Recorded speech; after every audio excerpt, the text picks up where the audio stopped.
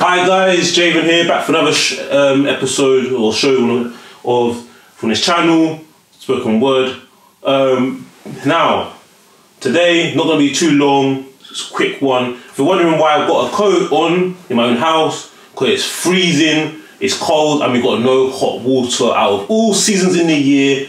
We've got no hot water, and come Monday, when it hopefully gets sorted, it'll be at least a week without hot water in winter of all months of the year. Yeah, not exactly the best. Not really great start to the year you're hoping, but apart from that, no, I'm joking. Everything else has been blessed, really. But yeah, so we had no hot water since Monday. Yeah, and then literally it's been very difficult. Got to get using heaters, which is burning up electricity, which has not been great. You know, after spending money over Christmas, you know, family's got to do. But yeah, it is what it is. Been in a situation like this before. The guy was meant to come yesterday to sort it out. They didn't turn up. We waited all day, wasted our time, and then they're not coming tomorrow, which is Friday. They're not coming on the weekend, so on Monday will be literally a week. So literally the only hot water I've got. And you guys know that I love my baths rather than showers. I got nothing against showers generally, but I prefer baths.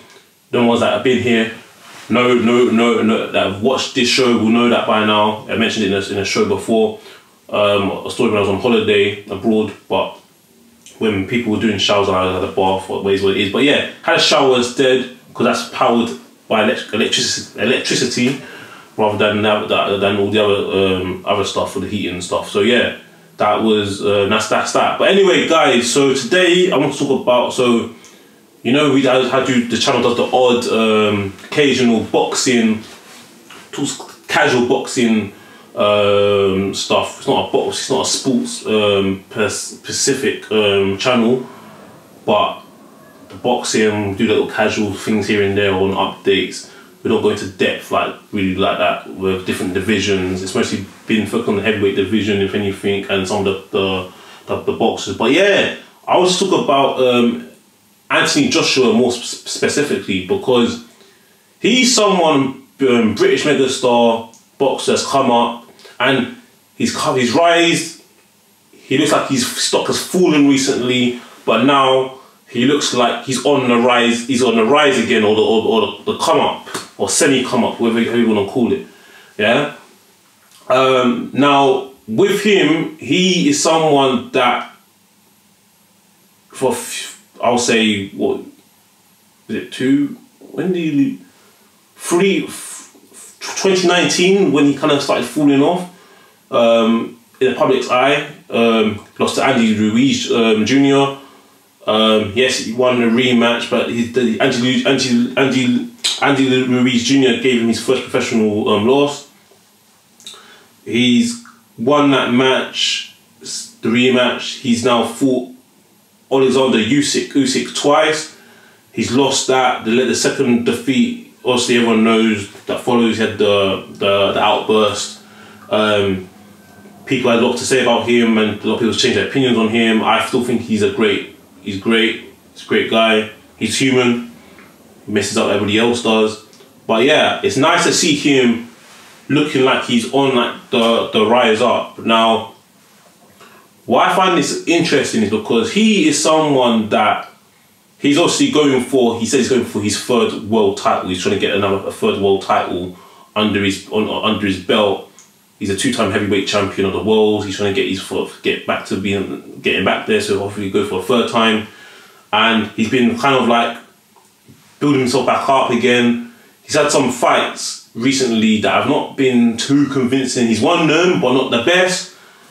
But his last fight, apparently, and this is the thing, I didn't actually watch the last fight, because his last match came against Ollie Wallin, however you pronounce his name, and apparently done well. He didn't knock him out, but I think Wallin, he quit, or his team threw in the towel or something like that. And apparently that was his very good performance.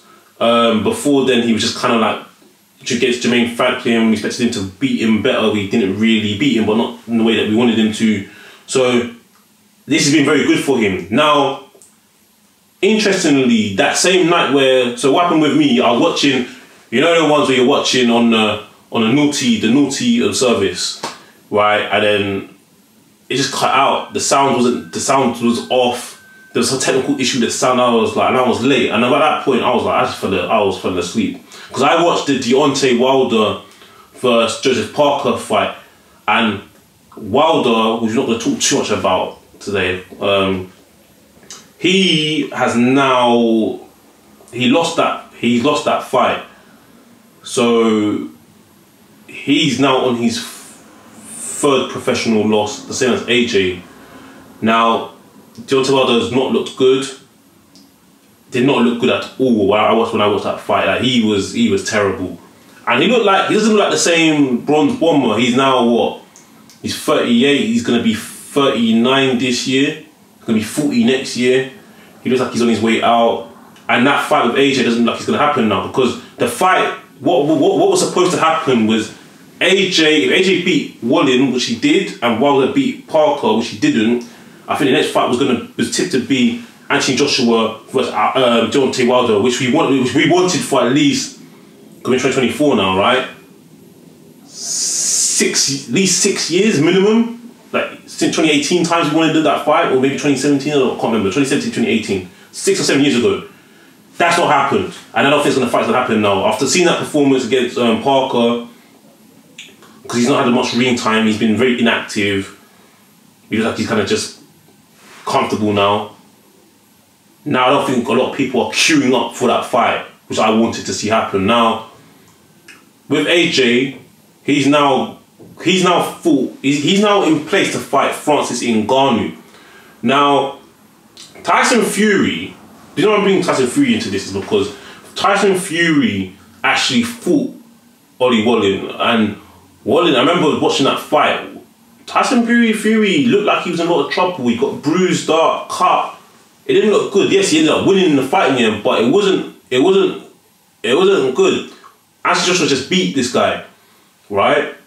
Now Tyson Fury against Ngannou. Now you know my thoughts on that fight. Everyone has a lot to say about what happened in that fight. AJ's now facing Francis Ngannou. Made his professional boxing debut against Tyson Fury. His second professional debut will be against Anthony Joshua now, because that fight's been signed. Now Usyk and Tyson Fury are due to fight in February, which is next month, for a world title. Now this Francis Ngannou fight is very interesting. So obviously he's gonna want to get his first win. It'll be second fight against AJ. Tyson Fury was so bad in that fight against Ngannou. I don't think AJ can do any worse. AJ's gonna come up. He's taking it a bit more seriously. AJ's taking it seriously. You can argue Fury didn't take it as much seriously. He wasn't in great shape. I think, right, depending on how that fight goes, and by the way, Francis Ngannou is a ridiculous puncher. Like some people argue he's even hits harder than Deontay Wilder. The punching technique, you could say, is a bit different UFC, but he's now fighting in boxing now, so he's now a professional boxer. So that fight, depending on how that fight goes against AJ, if AJ wins and he does better than Fury done, I personally still want to see AJ first Tyson Fury, and I think that Fury is a better match for AJ than Usyk anyway. So, and what is interesting about this fight with Anthony Joshua and Francis Ngannou is like, just like that, yeah. Meant to click. That's how I meant to click. That's it. Yeah. Just like that, that fight got signed. Saudi Arabia are about bringing these fights, and they're making like the sport of what we want happen. They're bringing the money. It's getting signed.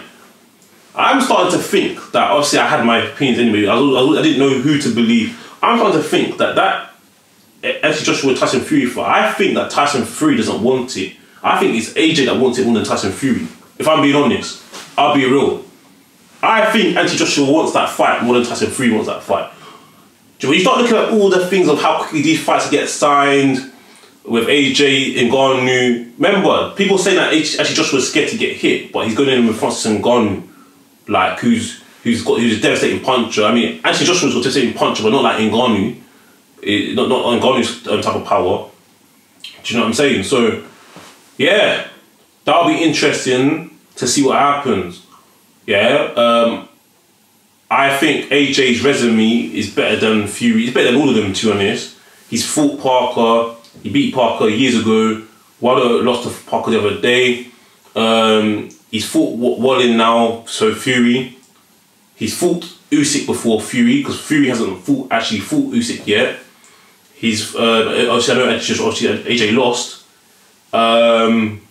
Yeah, AJ's fought Klitschko. Fury's fought Klitschko. Yeah, I know Klitschko was old by then. He's old for both of them technically. I mean, even in 15 when Tyson Fury beat him, Klitschko was old by that point. It was only 2 years below. Now, 2 years at the back end of your career in boxing can be there can be a noticeable difference still, but it's like he was still not peak Klitschko, right? So yeah, I think Anthony Joshua, if he beats Ngannou, the next fight for him needs to be, well, depending on how the Fury fight goes. Yeah, if Fury beats Usyk, it has to be Anthony Joshua versus Tyson Fury. That fight needs to happen. I want that fight to happen anyway, regardless of the result between Usyk and Fury. But yeah, man, I think Anthony Joshua could he win an amateur world title? I think it's possible. But yeah, guys, so looking forward to what's going on. Don't know what the predictions will be. Let me know your predictions or what you think who's gonna fight between Anthony Joshua and Ngannou, who will win. What your prediction that is, and what you think is next. Do you think AJ will be coming back? Is he on the rise again? Do you think he will get another world title? Do you think him and Tyson Fury will actually ever happen? Or do you think he'll fight Usyk for a third time? I personally believe that if the time comes for it, he should do a trilogy and fight Usyk again. Why not? Because another thing I'm going to mention before I wrap up here is he's actually got Tyson Fury's old trainer Ben Davison, who's actually a decent trainer. I think he's good. And also look at the way he's doing now. So that's another thing. Another important point is that he's got Ben Davison, who was Tyson Fury's former coach, trainer, boxing coach. That's another thing. So yeah, I'm quite excited. But then again, these fights is like now Wilder is past his pomp, or looks like he's past his pomp. This is where we get kind of like we do get screwed over in boxing with these fights, like fights we want, we don't get, and then someone past their peak, someone not at their peak. Yeah, it's kind of like, but yeah. Let me know what your thoughts are in the comment section below, guys, and peace out.